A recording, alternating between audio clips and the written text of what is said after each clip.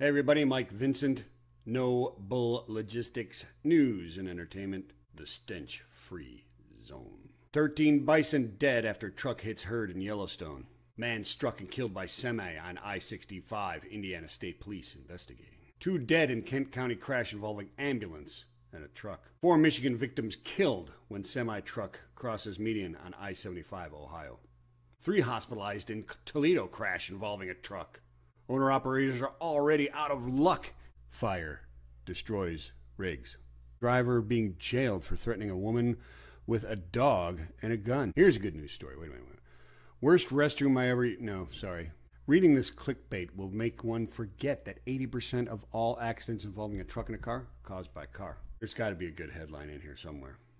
Trucking steps up to help those in need during the holiday season and beyond. How about this? How about another year of truckers delivering virtually everything that you opened up for Christmas? Every gift that you gave during the holiday season.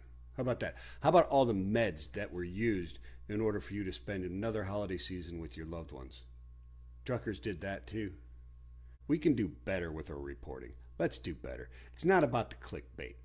It's about the passion to inform people about what is going on and how good our drivers are, along with other things.